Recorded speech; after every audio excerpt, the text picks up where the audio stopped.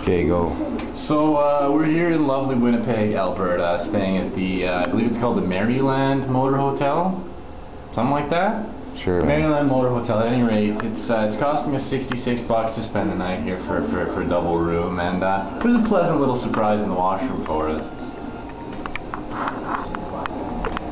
I don't want to get too close, man. Well, just get in there. See what's going on there. Oh, I just about dropped the camera. That wouldn't have been good. No, man. Get a good shot of that. Okay, hold on. I gotta zoom in on that baby. That's all I got. Okay. I hope you can see that good. What that is a condom. A used condom on the floor in our room. Mike, did you have any sex with any hookers since in the 20 minutes since we got here? Unfortunately not. So that's been here for, I don't know, a week, a month, a year, a lifetime. Huh. This is it. I checked my bed. There's no condoms in there either. I'm opening some in mine.